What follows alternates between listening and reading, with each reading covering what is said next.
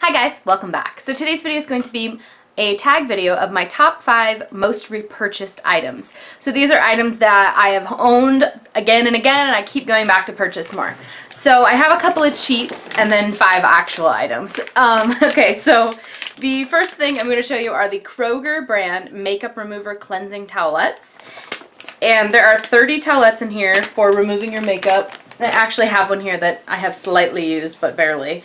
I just used it to clean up my winged liner, so it's just the end is dirty. But these are just the right amount of moisture on them, just the right amount of not moisture. You know, have you ever had makeup wipes that are too wet?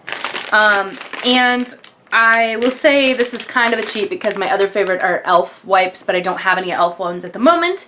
But these are about $2 for 30 wipes. So if maybe like you have your name brand ones that you like really love, but Kroger is sold at Fry's and Kroger. But if you're like in between and you haven't had time to go to Sephora and pick up your name brand ones, you can always go to the grocery store like I do and pick up their name brand one or their store brand ones, and they're actually really good. So that's my first one. I go through those. I probably repurchased them, I don't even know how many times, a lot.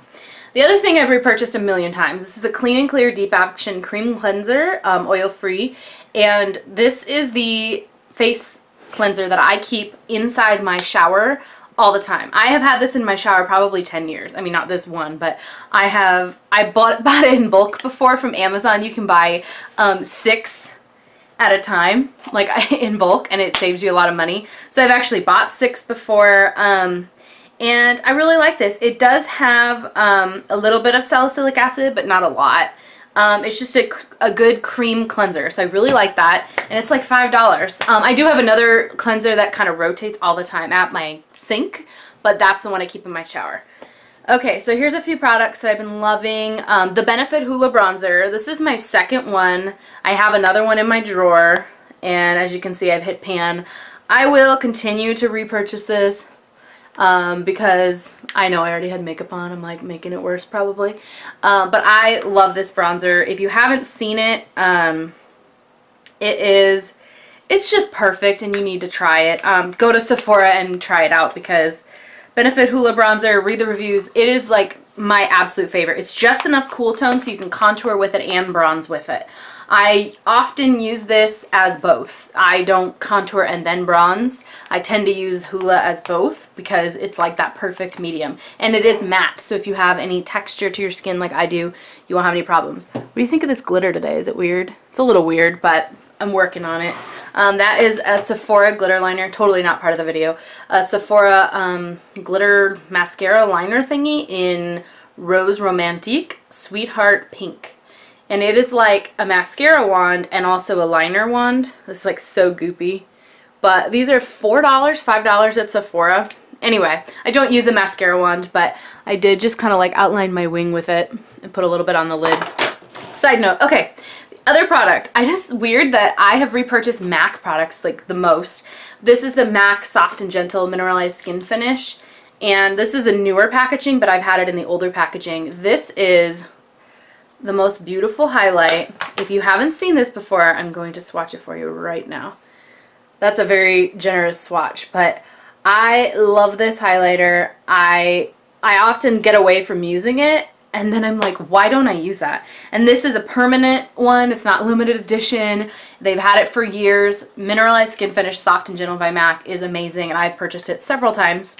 Another thing would be the NARS Audacious lipsticks. I think I have 7 of them. I didn't purchase all 7 at once. I like bought one, then went back and got another one, then got another one, then got another one, then got another one. But my favorite is NARS Anita, and I'm actually like halfway done with the tube. Just the most perfect everyday nudie mauve pink. And of course it's in my purse because I use it so much. But this one is Live, which, yeah, I don't wear that every day. But anyway, I really like this formula. If you haven't tried it, go swatch them at Sephora. They're amazing. This is my cheat. This is not one of my 5, okay? This is my first one of this type, and it's only like the 3rd time I've used it. But this is the Giorgio Armani, what are these called? Lip Maestro, and this is in number 501.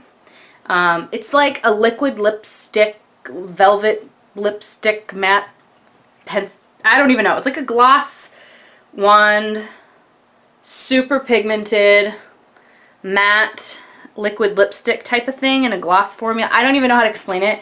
And I'm telling you right now, it's on my lips. And I think that I'm going to repurchase that a million times because there's my cheat. I haven't actually repurchased it yet, but I will be. The formula, I mean, I've had it on for a few minutes or a few minutes, maybe like an hour. And I can still do this. It's still really creamy. It feels so good on the lips. Can't recommend it enough. Just a couple more things. I know, I don't even know how many I had, but NYX butter glosses. I use these as lipstick toppers. This is tiramisu, but I have like 10 or 15 colors. I use these as lipstick toppers all the time. Anytime my lips are like a little bit too matte or not moisturized feeling, I will totally go for one of my NYX butter glosses. And then I also have purchased the, I'm trying to grab it for you, Anastasia Beverly Hills Brow Wiz several times. I want to try, when I run out of one of these, some of these, I'm going to try the NYX one next, I think, because they're half the price or less than half the price, so definitely want to try those next. But I've repurchased these. These aren't my first ones, and I probably will continue to repurchase them, but I'm definitely going to give the try to some drugstore brands lately and a few other brands because I know that they've been stepping up their game, and I need to stop being a high-end brand snob and like try out other brands. And I also think that now that I've tried these two mascaras, they're not in my 5, but I'm telling you, they will be repurchased. This is the YSL Mascara Volume Effet Faux Cils, like my favorite, and the Benefit Roller Lash. If you haven't tried either of these, Benefit I think is like $25, and the YSL one's like $34 or something, approximately. But they're amazing, so you definitely need to try them. And like, or look up reviews on it and see I'm not the only one. Like, this stuff is so good. It smells good. The formula is good. It's healthy for your lashes. The Benefit one, you don't have to curl your lashes. It saves you a step in the morning. Okay, so I guess we'll see. Did I have 5? I had my cleanser, my makeup wipes, NARS Audacious lipsticks, Benefit Hoola, the Mineralize Skin Finish, NYX butter glosses, and then my cheats, the Giorgio Armani lip gloss and the mascaras. And yeah, I think that's it. So those are my most repurchased items, or items that I know I'm going to be repurchasing because I absolutely love them. I will add MAC blushes. I've repurchased those so many times. Particular, I like Sunbasque, Springsheen, Blush Baby. They're all some of my favorites. Thank you so much, HarkerBeauty, for tagging me in this video, and I tag anybody who wants to answer. What are your 5 most repurchased items? If you want, you can leave them in the description box, or do another video of your own if you do videos on your channel and tell me what your favorites are. I'll talk to you guys later. Bye.